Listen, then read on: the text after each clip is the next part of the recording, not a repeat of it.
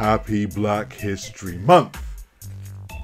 Are you suffering from Black History Month fever?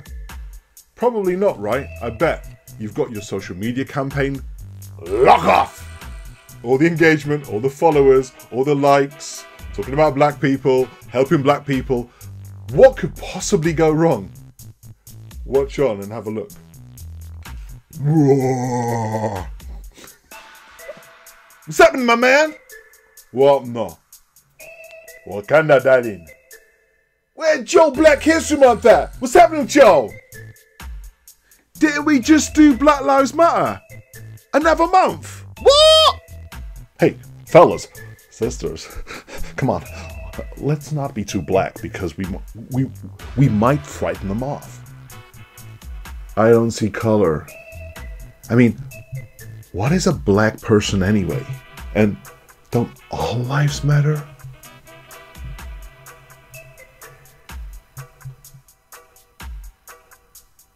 I'm afraid of black people. Don't get me wrong, great athletes, great musicians, but a little bit intense. I don't know why you waste your time with these people. You can't work with them.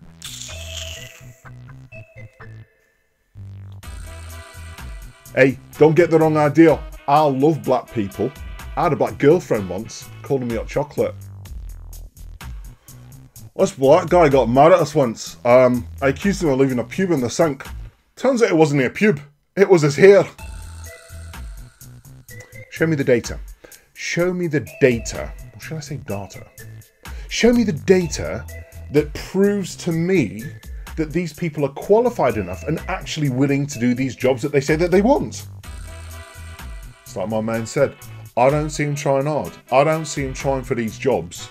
So I don't know what all the fuss is about. Like, I see them playing sport, being musicians, but they don't seem to want to work in the corporate world. That's the problem.